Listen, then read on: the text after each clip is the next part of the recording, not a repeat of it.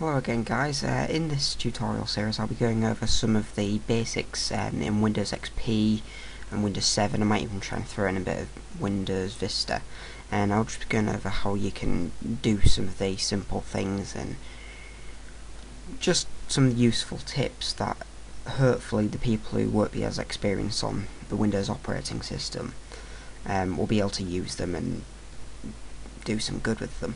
So in this video I'll be talking about how you can uninstall a program in Windows XP.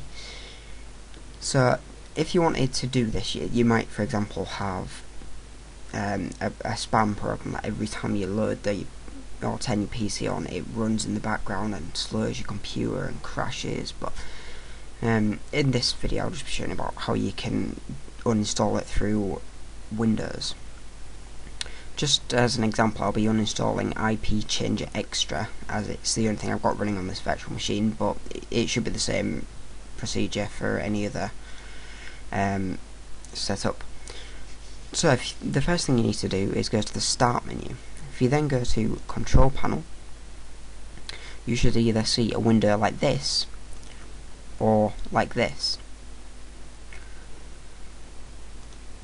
If you haven't gone to this screen before, it'll most probably be like this. So the thing I'd recommend doing is switching over to the classic view, which you can do so via this little button here, or this link here should I say.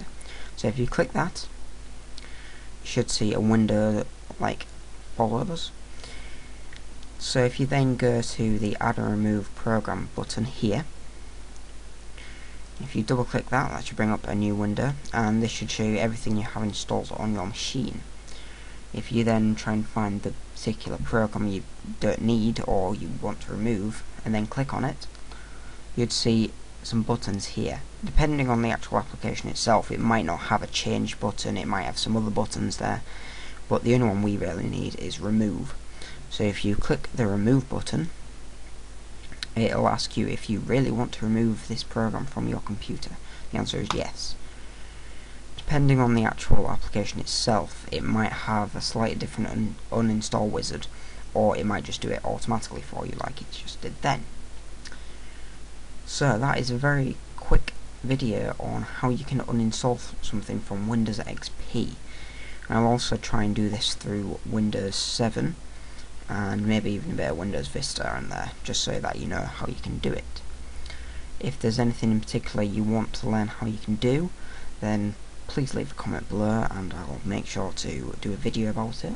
If you've got any questions, then again leave a comment below and I'll try and get back to you with it. If you like the video and want to see more of them, then like and subscribe, and if you didn't like the video, then comment below and let me know why, and I'll make sure to get back to you on that and hopefully improve the video for the rest of the people on here. So thank you very much for watching, and hopefully I'll see you again in the next video.